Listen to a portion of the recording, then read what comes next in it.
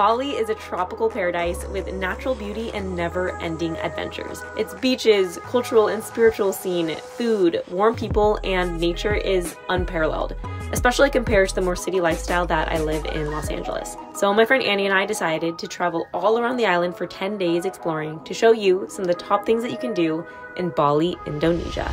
I'm gonna start the vloggeroo and be my official guide. Hello. So we officially both made it to Bali. We just checked into our hotel where we're staying. Well, it's not technically a hotel. What would you call this place? A resort. We're gonna go get some food in Canggu. Canggu is known for having so many different cafes, and we're gonna check out the canteen today. So to get around the island, you hop onto these grab bikes, which if you download the app, it's basically like the Uber but for motorcycles.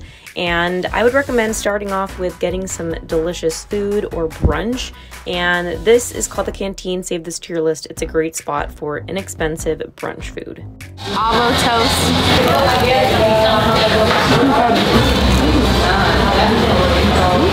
Cheers. 2,500 rupees, which is right about $20. And later in the evening for sunset, I would recommend heading over to Tanah Lot, which is a popular temple in Canggu. And once again, you can head over there via a grab bike, or you can also call a grab car too. This is Tanah Lot. It's a bit cloudy, so we're not really gonna get much of a sunset right now. But yeah, right in front of us is one of the most popular temples here in Bali, and it's very sacred to Balinese people.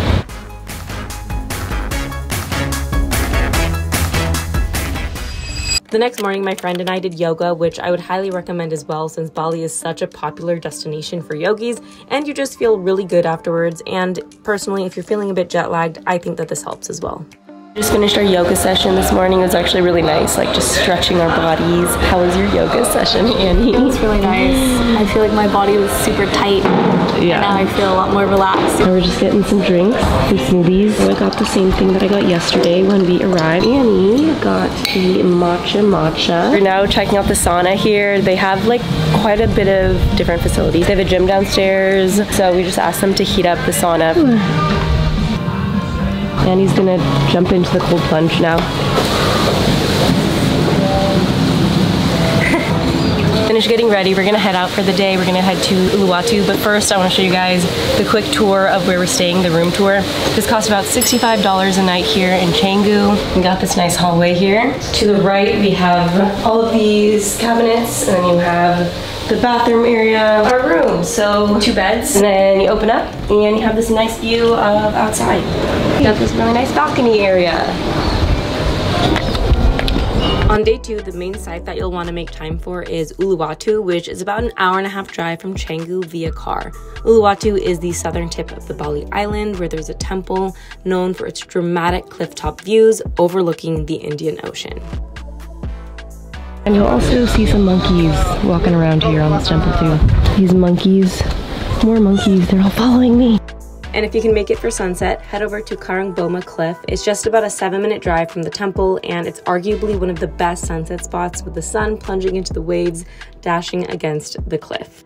After sunset, head back to the temple area for a nighttime Kecak fire dance show, which is basically a Balinese traditional art of dance drama performed by many dancers, and highlights the art of movement and the art of chant sounds without using any instrumental music.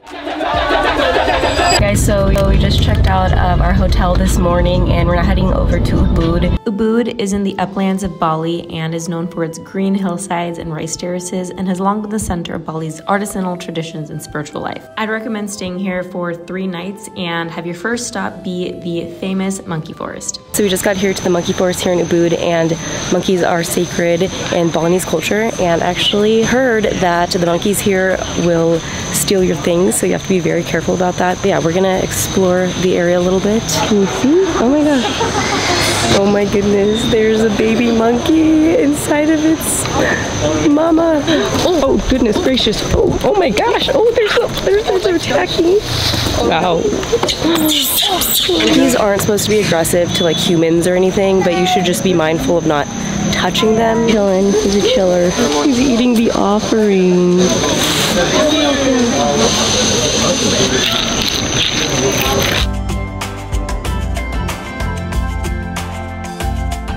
So we're now checking into our place here in Ubud, and this place that we're staying at is actually almost just about half of the cost of the first place, so it's about $28 a night. I'll give you just a very, very quick tour just so you can kind of see what it looks like. Ooh, lush greenery.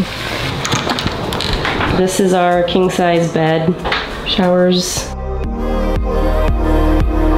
Okay, so we just made it here to Tegenungan Waterfall. I'm gonna check it out and hopefully I can get some good drone shots.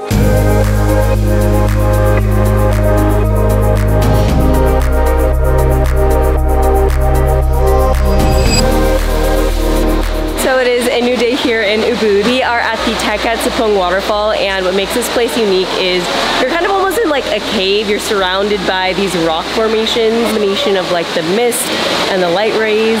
So it's pretty cool, and it can make for some pretty cool photos.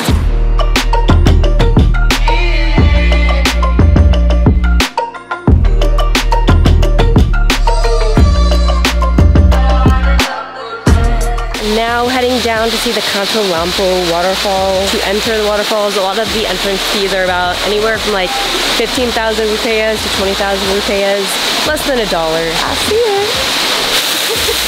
It was really cold. It was like an ice bath. It feels a little warmer now, but when I first went, it was like pummeling my face.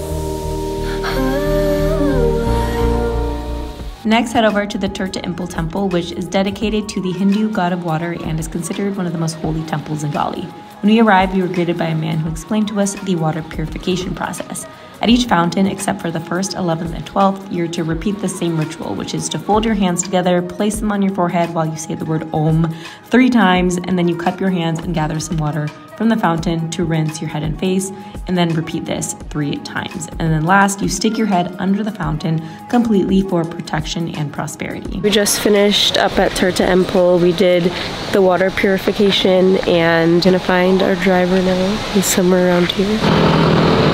So we just got here to the Tegalalang rice terraces. This is one of the most popular rice terrace spots to visit in Ubud, but you do want to make sure that you come during the right time of the year when they are actually harvesting and cultivating the rice, because actually right now they just kind of pulled out all of the rice, and so it's just past sunset now. Another really great time to come would be when it's like sunrise, but I'm not much of a super early riser, so if you can't make that, then sunset is always nice as well.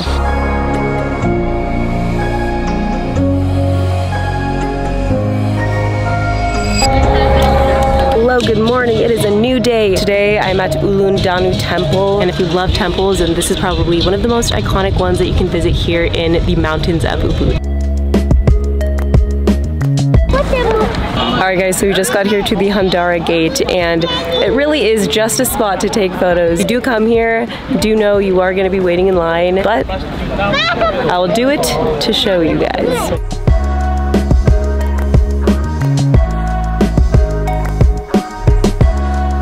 So just left Handara gate.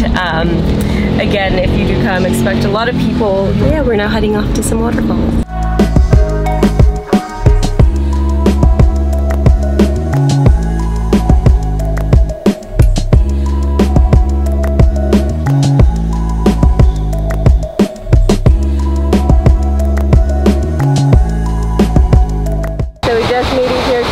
Aling waterfall. This one is definitely the biggest one. It's about 35 meters tall.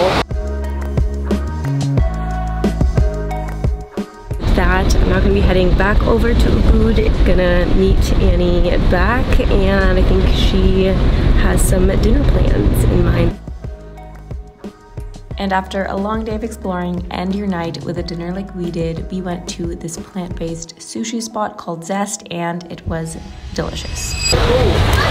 So today we're heading over to Gili T Islands. We are at Padang Bay, and we're gonna take a boat over to Gili T. It's gonna be like an hour-and-a-half boat ride. The Gili Islands are a group of 3 tiny islands: Gili Trawangan, Gili Meno, and Gili Air.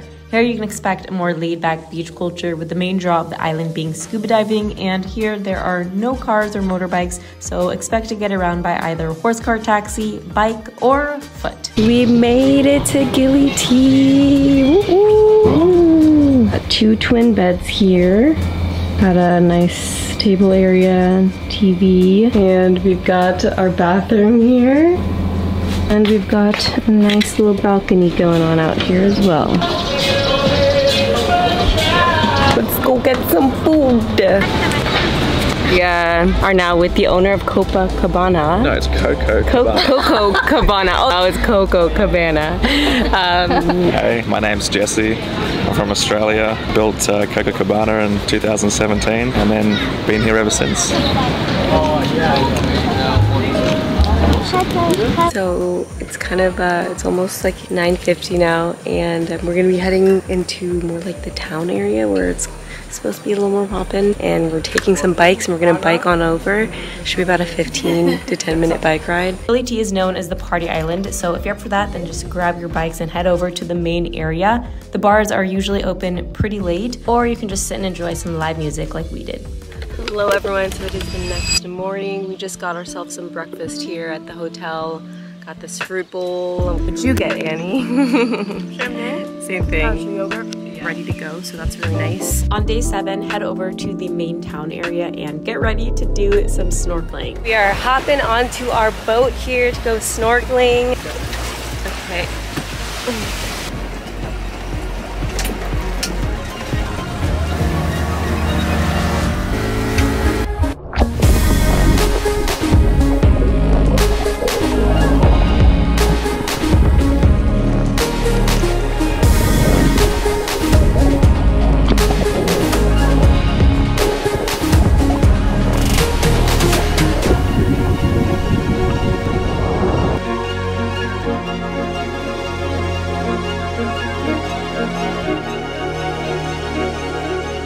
I just got here to Gili Island. Some people say it's like good for honeymooners, but just finished snorkeling and got myself some watermelon pineapple juice, which is very refreshing. So we're walking down and there's this massive lake bed.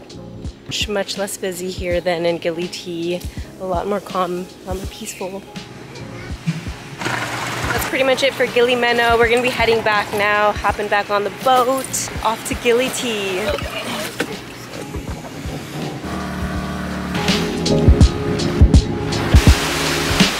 We're gonna head to Exile Bar. Kind of just in front of it is this really cool swing spot for the sunset. So we're gonna beep ride our bikes on over.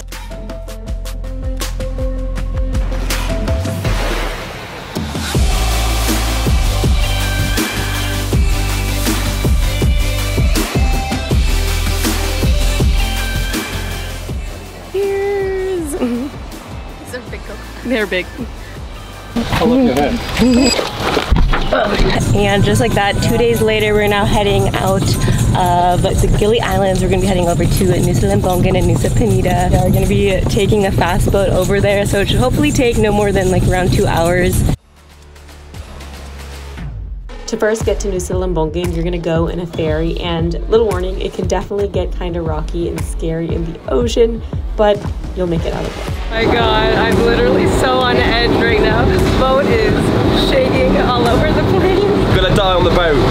We actually are gonna die. It's going sideways and everything, so I love you, Mum. I feel awful.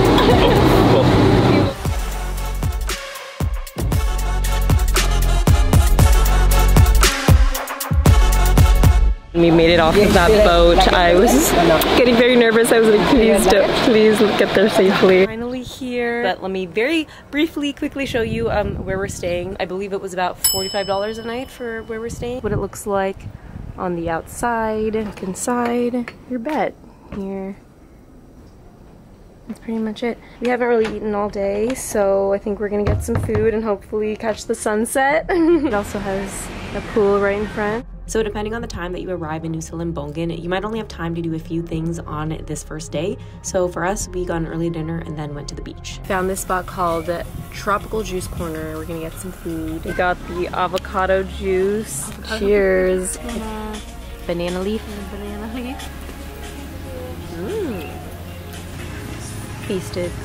So with the very little bit amount of sunlight that we have left, we're now here at Dream Beach.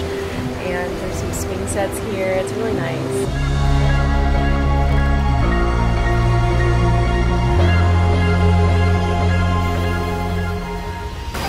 Good morning, everyone. It is the next day here in Nusa Lembongan. Annie and I are about to get some breakfast here at the restaurant at the villa that we're staying at. And after you finish your breakfast, then I'd recommend exploring the many picturesque spots and beaches. It is hot this morning, and we're at this spot called Devil's Tier. There's some rainbows there. Oh, okay. This is now Sandy Bay, literally right around the corner from Devil's Tier. Water here, it like kind of fades, like an ombre, from like a darker blue to like a very, very turquoise blue. Just made it here to Mushroom Bay. We're gonna go for a little dippy dip in the water. I think Annie's a little afraid to go all the way in.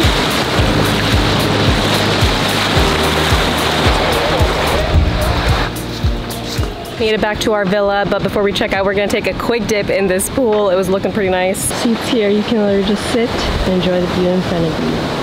We ended up checking out of our hotel at around 12 p.m. and then we caught a boat to head over to the next Nusa island, Nusa Penida. So we just made it here to Nusa Penida, checked all of our stuff into our new hotel, and after checking in, there are two main spots that I would recommend that you check out. The first being Amok Sunset, which is a really nice sunset spot where you can also grab a bite to eat. Massive view of the ocean in front of you. Got like a tree house up there. Views over here at Amok Sunset are absolutely insane. Literally 360 views of the water around you. This camera is not doing this place justice. You just gotta see it in person. Avocado sandwich here with some mushrooms, some Indonesian beef binding. And once you're done eating, head over to Crystal Bay. Just made it here to Crystal Bay. It's just about 5:42 p.m. so we have about, I want to say 20 minutes until sunset here. What do you have to say about the sunset? Waiting for the sun to go through that keyhole right there.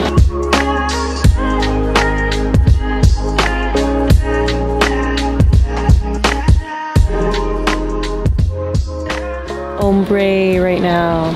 So pretty. It's like cotton skies. All right, everyone, so it's just about 6:07 a.m. We are walking up to the King. I've been wanting to see this spot. This is like one of the most picturesque spots. I'm excited to see it for the very first time. And this spot can get really, really crowded. So if you want to avoid the crowds, come super early in the morning.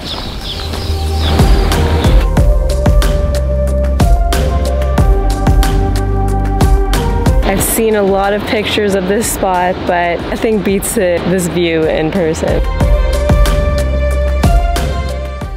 King was hands down my personal favorite spot and viewpoint while in Bali. So if there's one place that I recommend that you see, I would say this is the place to be. Just made it here to Angel's Billabong. It's not too far from King, but it's another nice photogenic spot here. Devil's Tier and now Angel's Billabong. You know, one here, one here. Now we're off to Broken Beach. We're gonna figure out why it's broken. Maybe we can fix it, says Annie. We found Broken Beach, it's down there. If this video gets 500,000 likes, Annie will jump down. Figure out why it's broken, Annie. What are your thoughts? Someone just broke the cliff. Something's showing over there. Annie's making jokes. Say it again. She's running. I said more like broken road. Because the road is so bumpy. We just made it here to Aloe Spa. We're gonna get some aromatherapy massages. We got this beautiful view of the ocean literally right in front of us. Ready for your massage? Very ready. We're getting our massages now. I'm not gonna film this part. Bye. Just finished our massage. How was it for you, Annie? Nice. Heading to the harbor now.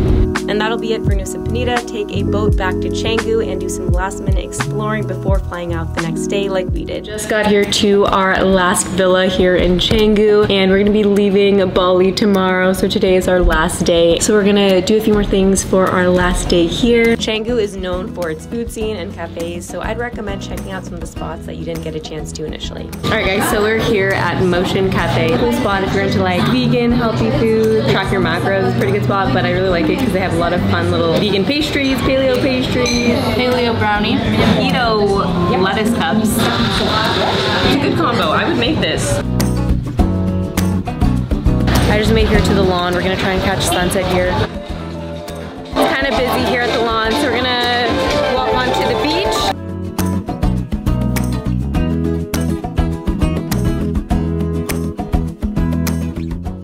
your Bali trip, treat yourself to some pizza at Luigi's. This is a really popular spot and we had to try it out for ourselves. This place was highly rated by other people that I met here in Bali. Cheers to last night. Any last words? Did not spend enough time in Bali. So that's going to be it for this video. I hope you enjoyed watching and seeing how we spent our 10 days exploring the beautiful islands of Bali, Indonesia. From the waterfalls to the sunsets and beyond, it was truly a dream to travel there, and I hope you get a chance to experience it for yourself too. If you did enjoy watching, make sure to hit that subscribe button, and I'll see you in the next video.